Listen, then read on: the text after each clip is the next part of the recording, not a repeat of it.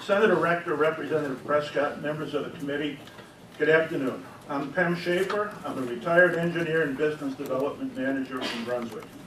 I've been following news regarding the Maine State Housing Authority, which I'll pronounce Misha, I guess, from here on out, as much as I dislike that. That sounds good. And have attended the last 3 Board of Commissioners meetings at their offices. I'm here to speak in support of this bill. Misha, in its press release, states the following.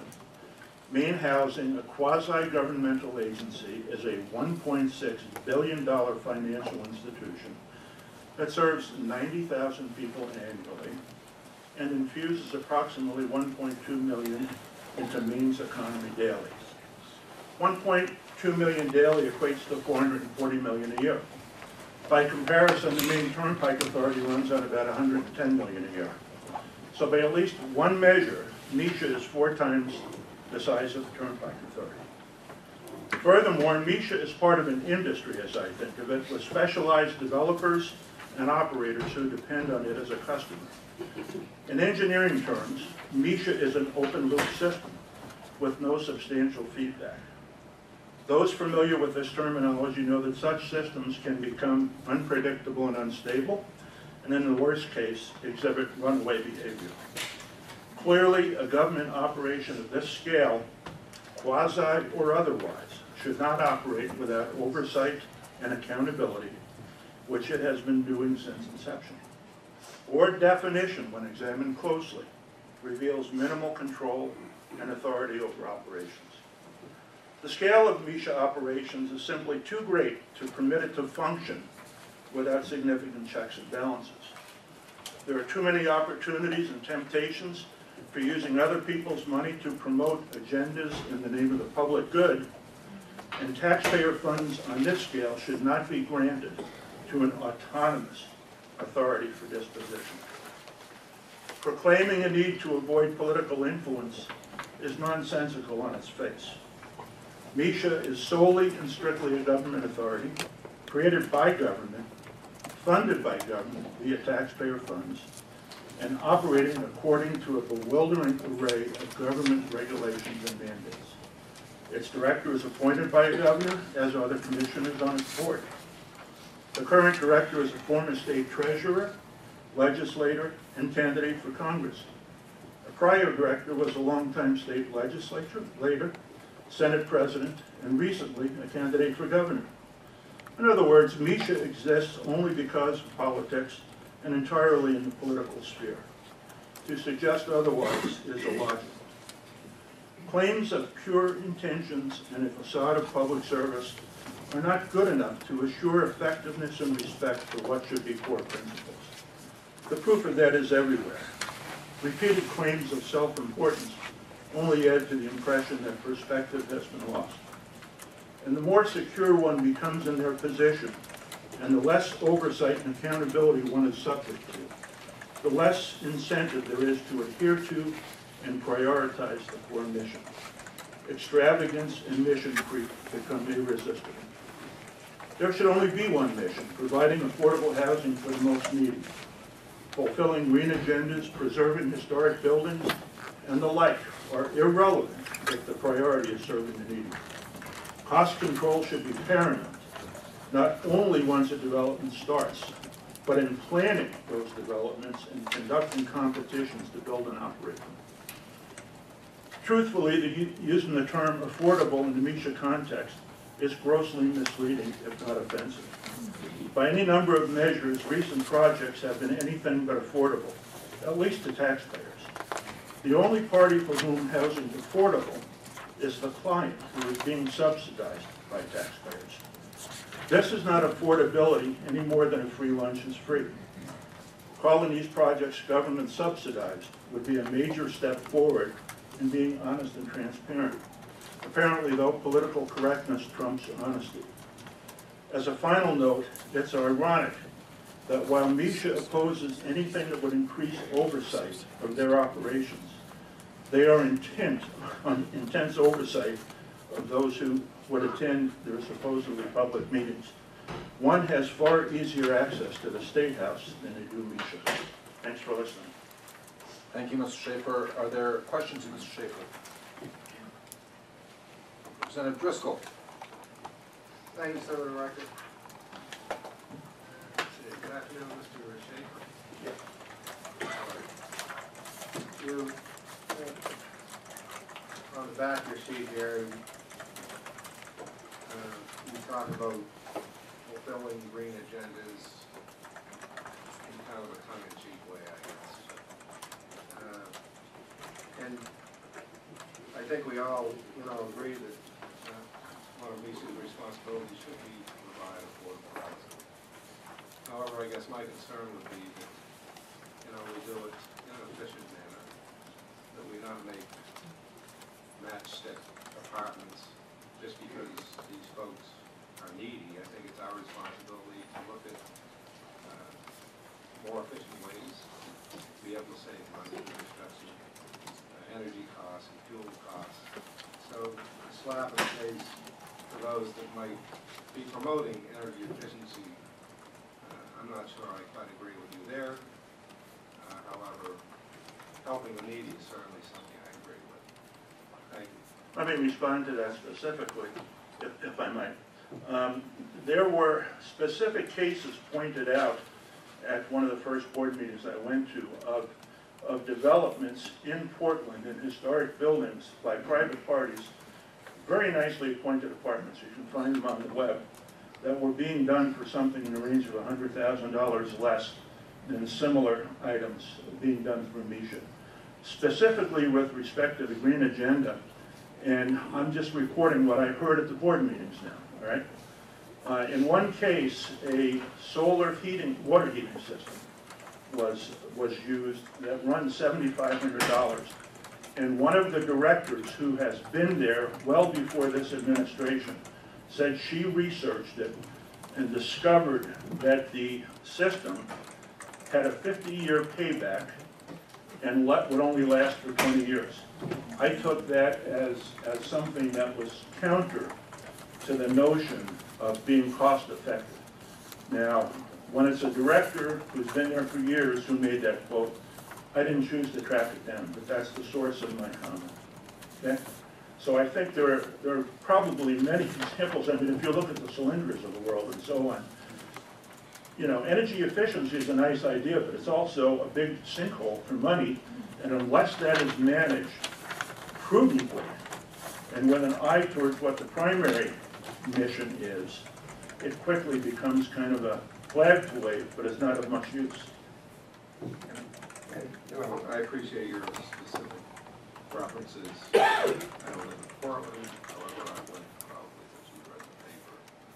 However, in the economy that we're in our dependence on foreign oil, and I think we should be looking for other sources of energy if that's available. And I think just a general slap across the face to green energy initiatives isn't warranted. But I appreciate your couple of specific hearsay comments. Thank you. I would remind committee members that this is a time for questions, not for commentary. We'll have commentary time when we have our work session. And also, I would remind folks that this is about governance of the organization. And with that, I thank you, Mr. Schaeffer. Oh, another question, Representative Prescott. Thank you, Mr. Chair. Thank you, Mr. Schaeffer. Thank you for being here. A little troubled by the last paragraph about the supposedly public meetings, and I see that you've attended the last three commissioners' meetings. Yes. Can you please share your experience there? Because I'm troubled by the word supposedly public. Well, at the first one I went to, I think I was the first one to arrive, judging from the sign-up sheet. I was there a half hour ahead of time, and there was a sign-up sheet, and I signed in, and I thought, well, I'll just go up to the meeting room and take a seat. Well, it was made very clear very quickly that no, we would have to stay in the waiting area and we would be escorted up. Now, it turns out that that rule only applied to, quote, members of the public, not to members of the media, etc. So several of us, I think Mr. Colby, I think you waited with me, Mrs. Adams, you waited with me. I think there were probably half a dozen of us down there. And when we were finally escorted up, the meeting was already underway. All right? Now, the second meeting, that one doesn't stand out in my mind, but in the most recent one, they put up a barrier across, do you have any idea what the lobby area looks like? You do? You know, there's sort of a glassed-in, sort of a receptionist area there. And they put up one of these things that looks like an airline, kind of a line control tape that spanned all the way across halfway through the room so that you could not get to the elevator, and there was room for one person. And when I went to sign up, on the sign-up list, the gentleman who was there, who I had not seen before, who apparently worked for Misha, he said, oh, I'll take care of that. And he sort of took it out of my hand, and he asked who I was, and I told him, and he said, well, why are you here? And I said, I'm a member of the public. I'm coming for the board meeting. And we had a little exchange back and forth on that, but then he said, well, you'll have to wait over here in the waiting area. You'll be escorted up. And then an individual who works for Misha came down a few moments later to escort a press person up and said, and waved to me to say, come on, I'll bring you up too. So they have a very sort of controlled access view, at least for the board of directors meetings. The second one, while there might not have been any standout incidents, it's a matter of you need to be escorted up to the conference room. Now, you know, I used to work in the defense business. I know what being escorted in secure facilities is. But there are no secure information and security clearances involved here. This is strictly a matter of how much access you provide. You saw me, I could come right in this door today and walk right into this room. I can walk into the governor's suite without having to go through anything first. Now, I'm not going to see the governor, but I can certainly walk in and talk to someone. So. No, I haven't been there in a few months. Thank you. Thank you, Mr. Schaeffer. All right, does that give you enough information? Yes. And Next, another question? Excuse me, Senator Jackson. Yeah, thank you, Senator Rector. Yeah, I would just say, I think last week or the week before, we got a pretty intense security there now, so. well, I know you've got the metal detector. Right. But my question was, I was curious as to when you went to those meetings, like the first one, what was the date? Was it the last couple? It was the November meeting. I've been to the last three in a row, whatever the dates were in November. It's usually the third Tuesday, isn't that right? Well, and so the December one, I think, was December 20th. And the January one, they moved to a Friday because the commissioners couldn't make it. I'll be happy to send you those dates, but it's the last three meetings. And they're monthly. Right. And do you know, like, had you asked, I mean, is that the way it was always done, or, you know? I have no idea, and I did not ask. I'll tell you, at the first meeting, I think it was the first one, the lady who was doing the escorting acted almost as if you were threatening her if you asked a question, right? And at one point, she actually said if it kept up, that she would be calling the police. Is that where you go? And so this is like, why can't I go up? Well, because you can't. Now, this is not me speaking. I'm watching what went on, and there are other people here who were there. But the notion was you were being belligerent if you asked to go up to the meeting until they were ready to take you up. And as I said, that particular time, they took us up after the meeting had already begun. Representative Presley, you have a question? Thank you, Mr. Chair. I guess I'll just follow up for the work session. I mean, I know how things work here in this room as far as public hearings go and our meeting process. And is there anything in the statute that governs the Maine State Housing Authority to run their meetings in such a way? And I'd be curious to see exactly what kind of protocol they are required to have and if they're violating anything there. Well, work session, thank you. I think that's a question for our analyst, not for you. Okay. I was going to say, I mean, I've reviewed That the isn't something we need to statute, provide. and it's a bewildering Yeah. list, but I don't recall anything about how you run your meeting. Thank you, question. Seeing none. Next up is Mary Adams. Welcome, Ms. Adams.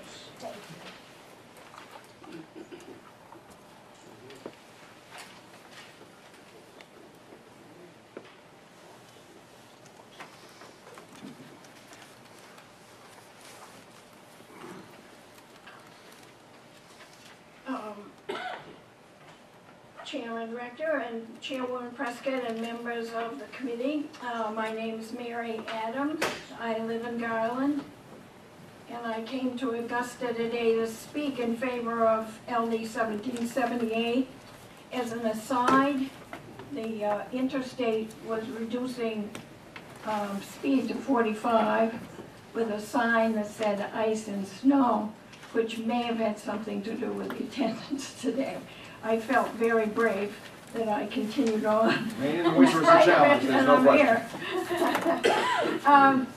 I've got happy news. This is going to be a short presentation, and I've got some great information. And just so you know, Ms. Adams, I see you refer to the EBW Associates review, and we all received copies of that along with Senator Courtney's testimony earlier, so we've all got copies of that. That's wonderful. I recommend to you the report from 2004 by EBW Associates, commissioned by the Southern Maine Affordable Rental Housing Coalition, described as an ad hoc group formed in 2000 for the purpose of increasing the supply of affordable rental housing in Southern Maine. The 2004 report is titled Bringing Housing Front and Center, a review of the Maine State Housing Authority. I think it should be the cornerstone of your deliberations on this bill because the report does your homework for you, I thought. The executive summary is only 10 pages, and it is a revealing comparison of Maine State housing with similar housing authorities. They're called HFAs, or Housing Finance Agencies, around the country. One of the criteria compared is governance. I've attached the last 2 pages of the summary, which are the 7 and 8 conclusions reached by the review. They are the 8 conclusions reached by the review. Number 7 and 8 addresses this bill head-on and why the legislature never did anything about the cockamamie set up after reading this is beyond my comprehension. Actually, let me just interrupt and say that the director no longer serves as chairman of the board. There is a separate chairman, so they did take some action apparently. But not enough apparently. Maine is the only state to use and tolerate this twisted director-centered aberration of centralized control. I'm reminded of Alice in Wonderland when looking at the unrestrained power of the director, with all power of the agency vested in one unelected person. The governance structure is suitable for a Mad Hatter's Tea Party, but not for an agency with assets of over $1.5 billion, entrusted with a mission of affordable housing for Maine people. From the report's conclusion, I've taken just a couple of sentences. Number 7, Maine is the only state in which the director serves as the chairman of the agency's board of directors. And as I said, that's not correct any longer. That is not correct any longer. That's right. It was at the time the report was written. Okay, and how was that changed? It was changed so that the board, I believe, elects a member of the board as chair, and we'll we'll have a representative from Maine Housing who will be speaking later, and we'll have them answer that question. Okay. And in 38 other states, the executive director is appointed by the board. Because the Board of Commissions is chaired by the director, it does not have the power to hire and fire the director, which is, you say, has been changed.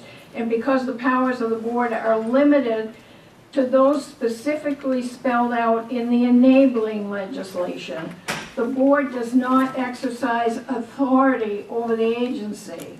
And I believe that's still true. Those 8 very limited roles that the Board of Commissioners has as a task, I don't even think it would be worth driving to Augusta for.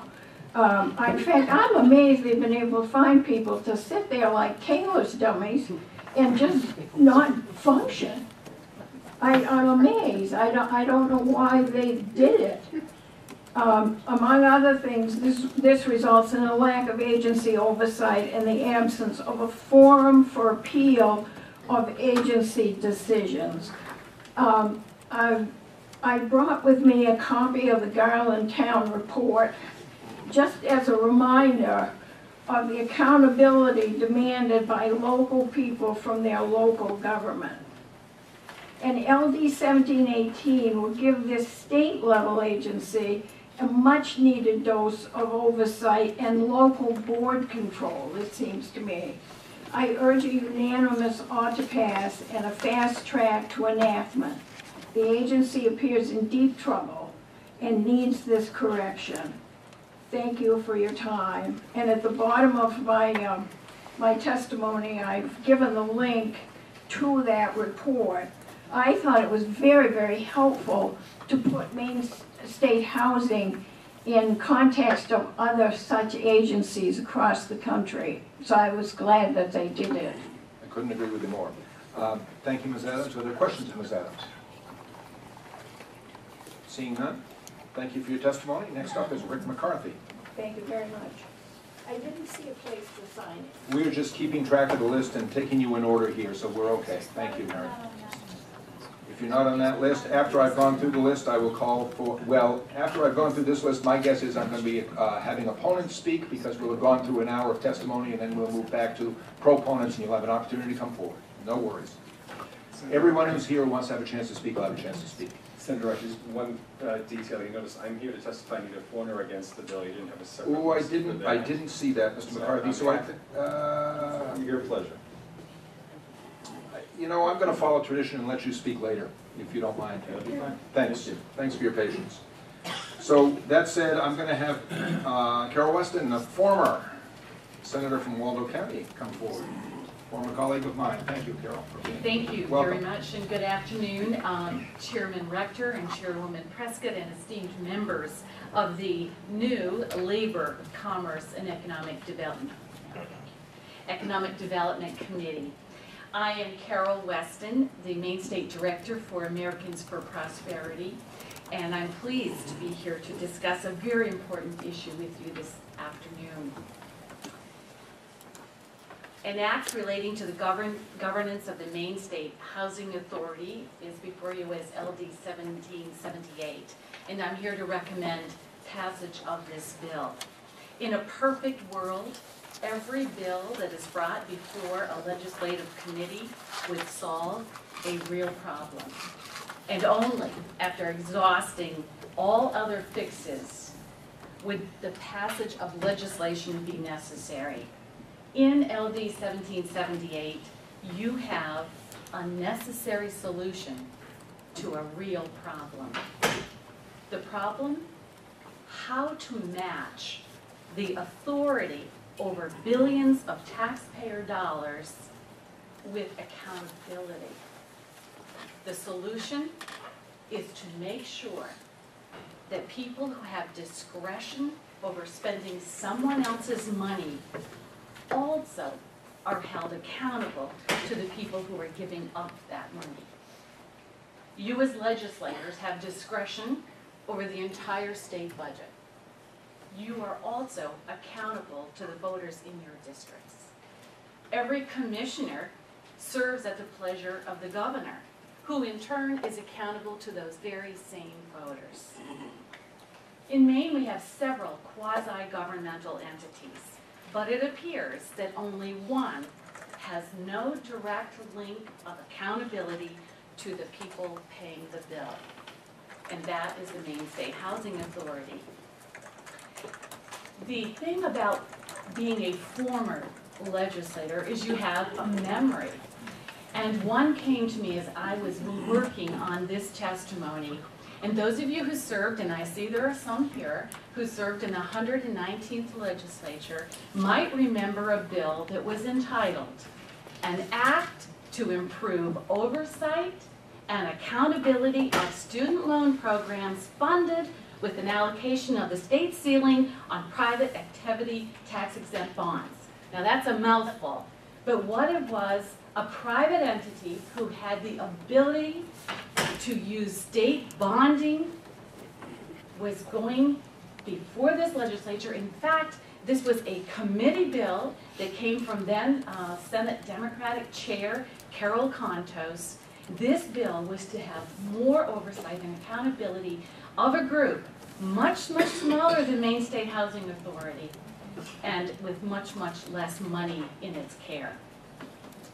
The need they saw was real, they acted upon it, and that bill is now law. The need that they were addressing is here today in the form of the Maine State Housing Authority. Though no public administrator would relish negative public scrutiny, every public administrator should encourage transparent accountability. And let me mention, just yesterday, I discovered that Maine is not alone. Our neighbor in Massachusetts, Governor Deval Patrick, has just mandated new measures to make housing authorities in Massachusetts more transparent and more accountable. And not in Massachusetts, but in Saratoga Springs, they have a bed bug problem in one of their low-income housing districts. And they discovered through some investigation that the money spent by the commissioners and the director of the housing authority there would have covered the entire amount needed to eradicate bed bugs. So there's an ongoing investigation saying the funds need to go where the need is. So Maine is certainly not alone. You have a chance to ensure that the current and future executive directors of the Maine State Housing Authority work under a process of accountability and transparency, and I believe they would thank you for that. That process is before you in LD 1778. I thank you for your attention. Thank you, Senator Weston. Are there questions? Representative Newman-Beck. Thank you, Mr. Chair. Do you know how this problem originally occurred? Was the original bill lacking the details? Or The is this bill something that I that just used as an example, sir? No, the bill that were 1778. Why is it the directors have no authority over the executive director? When did that happen? How did it happen? I believe, and someone else will have to answer that, but I believe someone else will answer that. It is just non-existent, and what anyone who has ever served as an executive director or been in a job that's responsible for other people's money, I believe would welcome this type of transparency and accountability. Representative Hunt. Thank you, Mr. Chair. They are responsible for lots and lots of money, but with that money comes auditing from several forms every year. And sir, Representative Hunt, Right. once that audit is done, then if there is fraud, then the governor can remove the director. But the auditing hasn't found fraud. No, I'm not saying they did, but what I'm saying is that is the only accountability. And I believe that anyone would want more than waiting till you commit fraud before you can be removed from office. It seems like there's a lot of auditing already. But I didn't put it in the form of questions, you get to the questions. Representative Driscoll. Thank you, Senator Wright. Good afternoon, former Senator. I'm just wondering what the relationship of the attempted eradication of bed bugs in Sarasota, Florida has to do with anything that's going on.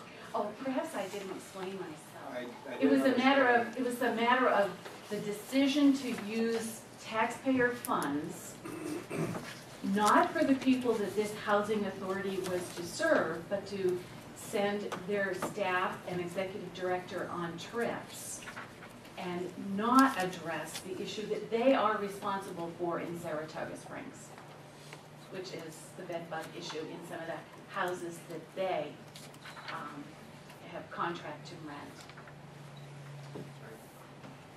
Any other questions of the committee? Seeing none, thank you. Senator Weston.